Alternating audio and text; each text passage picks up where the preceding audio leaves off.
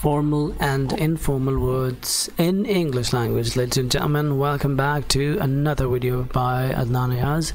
I would like to bring into your kind of information that you guys are you really guys aware of formal and informal words? Do you know what kind of words have you been using? What kind of vocabulary have you been using in your daily life when you are speaking English, or when you are exposed to different kinds of environments or situations? Do you keep in mind that you're speaking formal or informal language? Do you really keep that in mind? If not, this video is going to help you enough to choose your words, to make you choose your words wisely and according to the situation. Welcome back to the channel Father007. I'm Adnan Ayaz with this video, formal and informal words in English language. Here we go. We got a list here, informal words, and then on the right side we have got formal words. The words that you have on your left side are quite common, and you must already be aware of all of these. Okay, so these are informal words and we can use them whenever we want in almost all of the situations, but keep that in mind. Okay, I have to switch my language. I have to come to Urdu as well. अच्छा, informal और formal language जो हम words use करते हैं, हमें ये पता होना चाहिए कि हमें कहाँ पर किस तरह की situation में हमें formal words use करने हैं और किस तरह की सिचुएशन में हमें इनफॉर्मल रखना है। जैसे हम दोस्तों वगैरह से बात कर रहे होते हैं, छोटे बच्चों से, या किसी बहुत ही इनफॉर्मल काइंड ऑफ गैदरिंग में होते हैं, तो हम वहाँ पे इनफॉर्मल वर्ड्स यूज़ कर सकते हैं। लेकिन when we are at a job, in a meeting, at a professional place, वहाँ पर अगर हम इनफॉर्मल वर्ड यूज़ करते हैं, they give a very bad impression. So keep in mind कि जब भी आप कभी जॉब पर हैं, प्रोफेशनली कहीं किसी मीटिंग में हैं, एक मीटिंग पर हैं, तो आपको फॉर्मल वर्ड्स वहाँ यूज़ करना है। बड़ों से किसी से बात कर रहे हैं तो भी आप फॉर्मल वर्ड यूज़ करते हैं, बॉस वगैरह से बात कर रहे हैं, टीचर से बात कर रहे हैं, कीप दैट इन माइंड कि आप फॉर्मल लैंग्वेज यूज़ करें। अभी तक जो आप करते आ रहे थे, यू डिडंट नो कि इनफॉर्मल है या फॉर्मल है, okay, that is another problem, but from now on I am going to make sure that you guys are you guys make sure कि आप अब के बाद फॉर्मल वर्ड्स यूज़ करें वहाँ पर जहाँ पे उनकी ज़रूरत है, rather than giving a bad impression of yourself. Fine. Without any further ado and wastage of time, would like to move on. पहले हमारे पास वर्ड है रिच। हम सबको पता है रिच क्या मतलब क्या होता है, ठीक है। और अब रिच की बजाय अगर फॉर्मल कोई वर्ड यूज़ करना है तो हम यूज़ करेंगे wealthy. He's a wealthy person. See, commonly I want to see him. Okay, I have seen him many times doing this and that. तो इसका जो फॉर्मल वर्ड यूज़ हम करेंगे वो होता है observe. I have observed him many times. ज़रूरी नहीं कि the both can be use in the same context, लेकिन मैं पहले बता दूं कि ये फॉर्मल वर्ड है, फॉर्मल तरीके से यूज़ करना हो तो ऑब्जर्व ही यूज़ करते हैं। There is another word as well that I did not right here, but as a bonus, as a of course as A token of love, you can take it from me. Witness. Witness एक तो जिसका मतलब होता है गवाह, वो भी word है, लेकिन विटनेस का मतलब देखना भी होता है। I have witnessed him with my own eyes, तो उसका मतलब भी सी होता है, ऑब्जर्व, विटनेस, ठीक है। मे बी, ये बहुत कॉमनली यूज़ करते हैं इनफॉर्मली। हाँ, may be it is possible, may be ये हो सकता है, मे बी ये हुआ हो, राइट। तो there is another important word, उसके लिए है perhaps, this might have been the case, हो सकता है। तो मे बी का अल्टरनेटिव हमारे पास है परहैप्स। फिर हमारे पास वर्ड है मेनली। मेनली की बजाय हम कोई और इम्पॉर्टेंट वर्ड भी यूज़ करते हैं, इम्पॉर्टेंट भी यूज़ करते हैं वर्ड इम्पॉर्टेंट। तो उसकी बजाय हम जब फॉर्मली कोई वर्ड यूज़ करेंगे, फॉर्मल होगा, वो होगा primarily. Primarily. This lecture, this video consists of formal and informal words, ठीक है। मेनली का मतलब ऐसे होता है, बिल्कुल वही मतलब प्राइमरीली, ख़ास तौर पर मेन जो इसका मेन पॉइंट है उसके तौर पर, तो वही मीनिंग प्राइमरीली क्या है। चूज़, हम चूज़ करते हैं, okay, I want to choose this one is my favourite, so better use the word select. Select is a formal word again. Live, हम सवाल पूछते हैं वेयर डू यू लिव, आप कहाँ रहते हैं, of course this is correct English, there is no problem with that. लेकिन अगर हम चाहते हैं कि हमारी इंग्लिश का जो फॉर्मेलिटी है उसमें जो फॉर्मल वर्ड है उसको वो यूज़ करना चाहें प्रॉपरली, एक फॉर्मल वर्ड जो होता है लिव के लिए, तो वो हम यूज़ करते हैं reside, और इसी से निकला है रेजिडेंसी, रेजिडेंसी, reside, रेजिडेंसी, ठीक है। तो reside है, his family resided in Lahore for almost 3 years, ठीक है। तो reside यूज़ करें उसकी बजाय जहाँ कहीं भी आप फॉर्मल इन्वायरमेंट में हैं। नेक्स्ट देखते हैं हमारे पास क्या है ये। Alright, this one is another list that we wanted to use.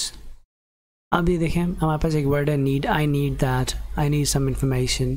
अब need की बजाय आप यूज़ कर सकते हैं require, I require your support, I require your assistance, require, require, need, require, need, require।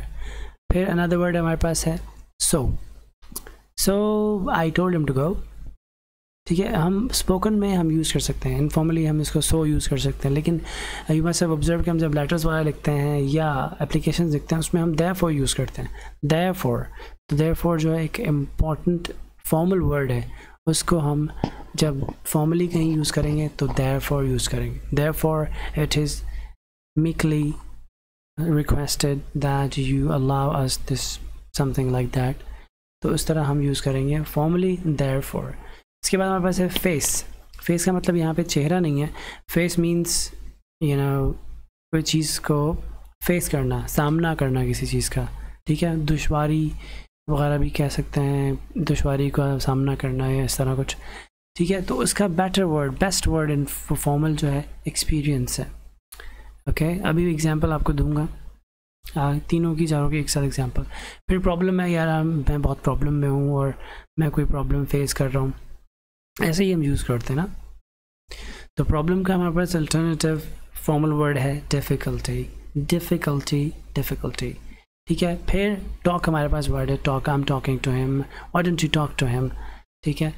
और इसका बेटर बेस्ट वर्ड हमारे पास है कम्युनिकेट, बहुत प्यारा वर्ड है communicate. Now I am gonna give you example of all these three things, all these three. Okay, I am facing a problem, ठीक है। तो उसको मैं रिप्लेस करता हूँ I am experiencing A difficulty. If you feel, if you experience any difficulty, try to communicate with the doctor or with the principal। अलग अलग करके देता हूँ। If you experience any difficulty, talk to me, ठीक है। अब talk को replace करते हैं, you should communicate with people with some respect, show some respect when you are communicating with people, ठीक है। When you are talking to people, show some respect, ठीक है। When you are communicating with people, show some respect, ठीक है। अब हमारे पास उसके बाद नया वर्ड आता है हमारे पास अंडरस्टैंड। अंडरस्टैंड हम बहुत कॉमनली ये वर्ड यूज़ करते हैं और हम इसको, इस वर्ड को हम फॉर्मली इनफॉर्मली दोनों तरह से यूज़ करते हैं।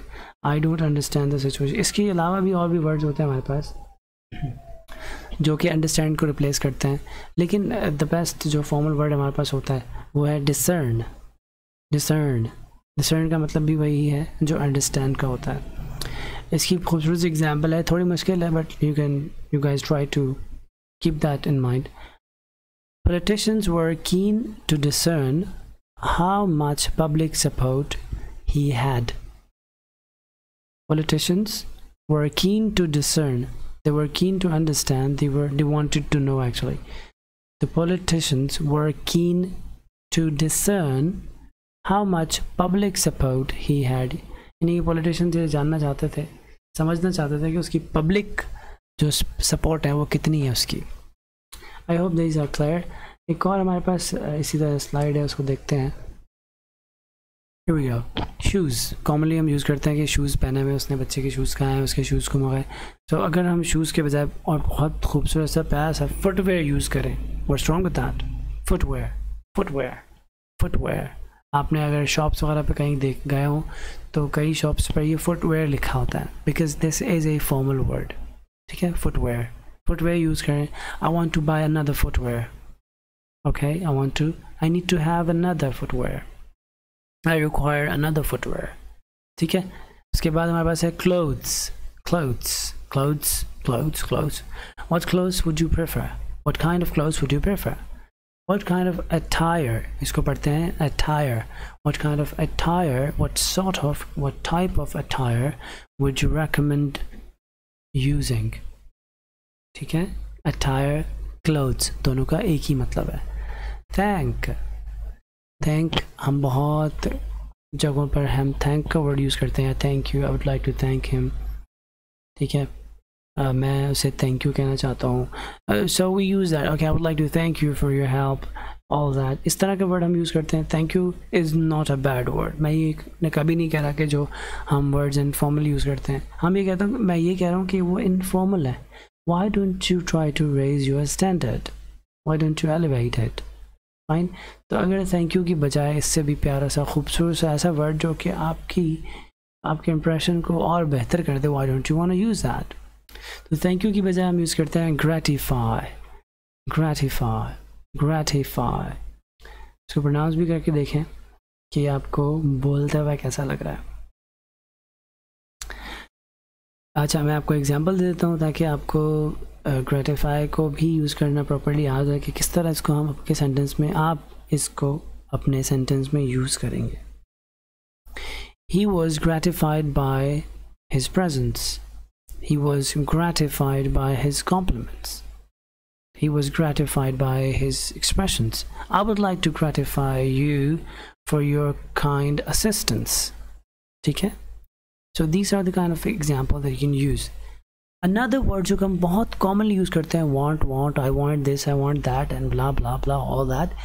commonly use करते हैं। अच्छा, अंग्रेज क्या करते हैं, wanna कर देते हैं उसको, ठीक है। वो बहुत ज़्यादा इनफॉर्मल हो जाता है। want और desire, इन दोनों में एक छोटा सा फ़र्क भी है, मैं बता दूं आपको। अगर आप कोई चीज़ चाहते हैं तो उसके लिए want यूज़ करते हैं, but if you want something strongly, you have a strong desire or you have a strong wish to have something, कोई चीज़ को आप पाना चाहते हैं बहुत, और बहुत शिद्दत से आप उसे पाना चाहते हैं, तो आप उसके लिए desire यूज़ करते हैं।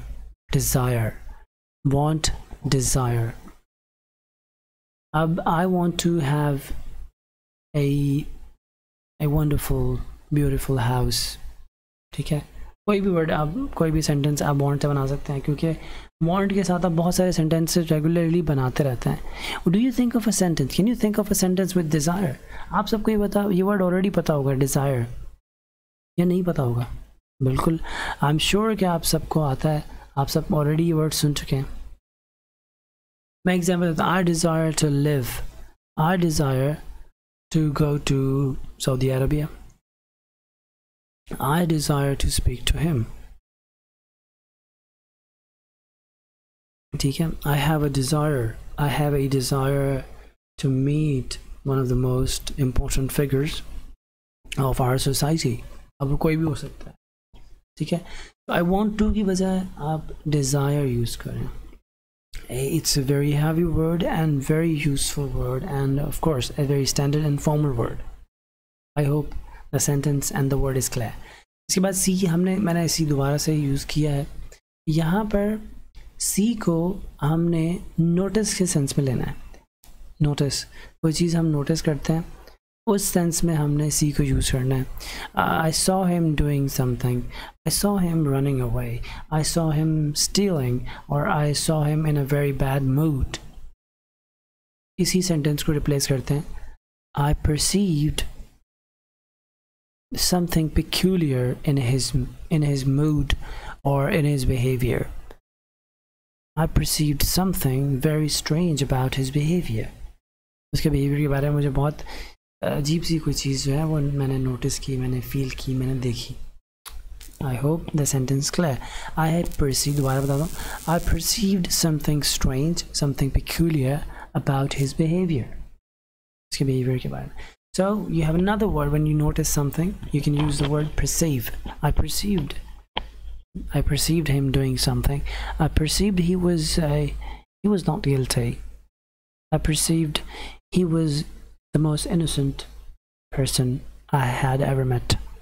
फिर हमारे पास एक और वर्ड है यूज़ हम करते हैं यार ये चीज़ यूज़ करनी है इसको यूज़ कर लो इंग्लिश यूज़ किया करो और there are many example use करने की ठीक है use this only for drinking और बहुत जगहों पे हम ये देखते हैं कि यूज़ का वर्ड हम कॉमनली यूज़ कर रहे होते हैं मैं ख़ुद इवन यूज़ कर रहा हूँ सो इट इज़ बहुत सारी सिचुएशंस में it would be much more reliable and much more highly recommended कि आप word utilize use करें utilize you example देखें utilize की you should utilize the resources wisely you should utilize your money wisely you should utilize your time in a very cautious manner अपना time जो है वो आप spend करें utilize करें बहुत ही अच्छे तरीके से I'm very positive that you guys must have learned a lot from this video.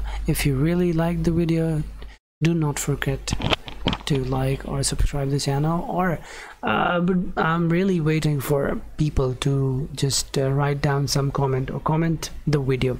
I feel very I would really say कि बहुत कम लोगों को मैंने देखा है कि वो वीडियो पे कुछ कमेंट वगैरह करा at least let me know something how you feel about the video and put it there in the comment box below please. Well, thank you very much for watching this video and hope to see you in another video. Do not forget to like and subscribe the channel Father007. Have a wonderful day guys.